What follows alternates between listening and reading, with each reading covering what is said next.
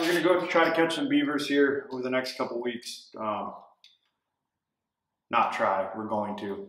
And we're gonna try to catch some of it on film, see what we can come up with. I'm building a drowner right now. I got this, I don't know, steering stabilizer. Or somebody I'm sure will tell me what this thing is, but it's an old part off a truck that I was working on. I don't need it anymore. It's garbage. It's not garbage, but it was sitting out front, out behind my shop. So we're gonna use it for a weight. So the theory here is throw this weight in the water. Super loud. And then these traps have a hole in them. And I'm sure somebody is gonna tell me if I'm doing this right or not. I've never seen anybody use this for a drowner latch, but maybe I'm ignorant. So what it's going to do is run down the line like that. Once you're going to set this trap, beaver's going to get in it. It's going to dive for deep water because that's what they do. When they get scared, it's going to run down, and then it's going to try to come up for breath. And this is going to hold it and keep it underwater. It's going to struggle. It's going to go the other way. It's going to panic. I know it sounds rough, but it's better than sitting in a trap for a couple days, tearing up your set and doing all kinds of, wreaking all kinds of havoc. So it's going to run down the line. It's going to run out of air. It's going to drown.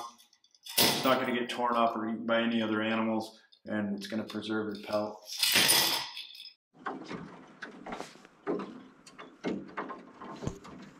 All right. So the other day, I put a drowner out here, a foothold, because when we came by here, Shelby and I saw a beaver sitting right here on this bank. So we threw that car part, the steering component off my Jeep.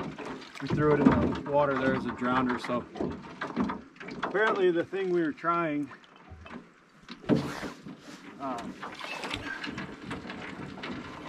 this worked pretty good.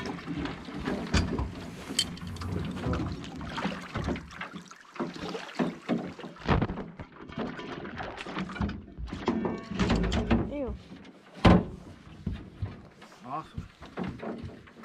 So this ended up, zoom in on this latch ended up sliding down to this weight and let it come back up for air. So, looks like everything worked the way we wanted it to. Anyway, so it worked out pretty good. I'm gonna pull this set. Ew. All right, so we found a good spot where they're coming up and down, but for added insurance, we're gonna take this beaver we caught farther upriver. We're just gonna kind of milk the castor glands and get some of that scent. Oh yeah, get some of that scent from this other beaver on there. Yep. Smells good, doesn't it?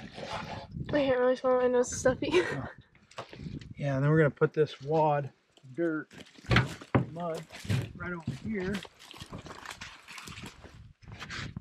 Then we're gonna set the trap down in this little bed that I cut out. These beavers are gonna smell that, come up on this little landing pad, and hopefully we'll whack one there.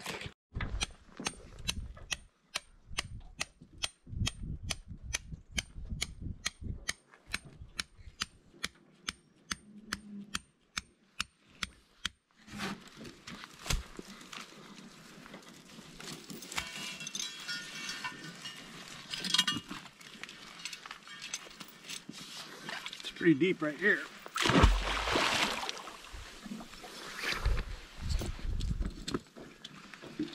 I'll throw it in again.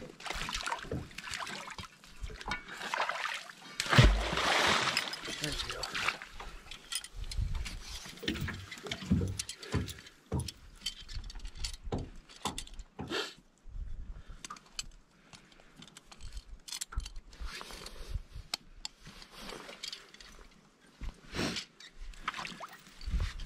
Bed this right down here. All our traps have to be submerged this time of year, so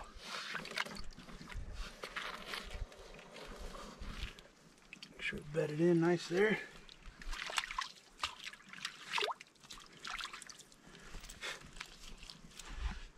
Okay, hopefully he comes up to check this out.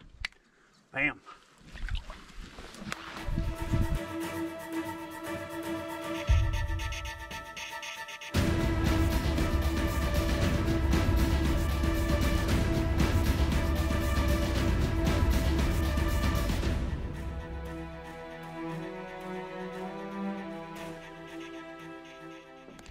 Abel's gonna check this beaver trap, see if we got anything on it.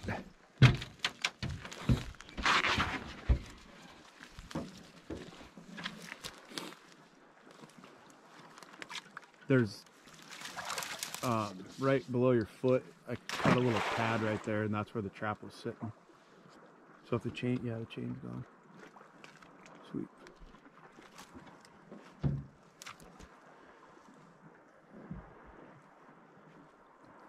Oh, there it is. Nice. Beaver number 2 on this grounder, the old Jeep parts.